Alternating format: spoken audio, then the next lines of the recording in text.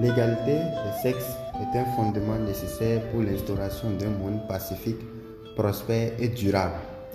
Je suis Naïmi Charles, ambassadeur des objectifs de développement durable et jeune volontaire à l'ONG CED Bénin. Je travaille en tant que facilitateur junior pour l'égalité des sexes, le renforcement du leadership des filles et leur autonomisation. Les femmes et les filles représentent la moitié de la population mondiale et donc la moitié de sa force. L'égalité des sexes, en plus d'être un droit humain fondamental, est essentielle pour un développement durable. En plus, l'autonomisation des femmes stimule la productivité et la croissance économique. Malheureusement, il reste encore beaucoup à faire pour parvenir à une égalité complète des sexes.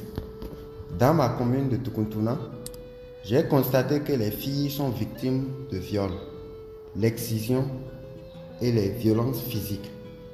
Dans les ménages, 15% des tâches ménagères sont effectuées par les hommes, ce qui en laisse 85% aux femmes.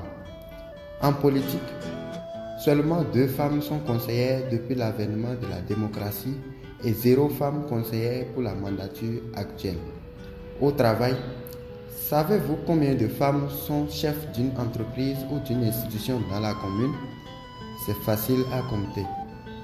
J'invite donc tous les acteurs impliqués à travailler activement pour mettre fin aux multiples formes de violence, d'assurer aux filles et aux femmes un accès à une éducation et à une santé de qualité, à des ressources économiques, de leur garantir une participation à la vie politique, d'assurer l'égalité des chances dans l'accès à l'emploi, aux postes de direction et de prise de décision à tous les niveaux.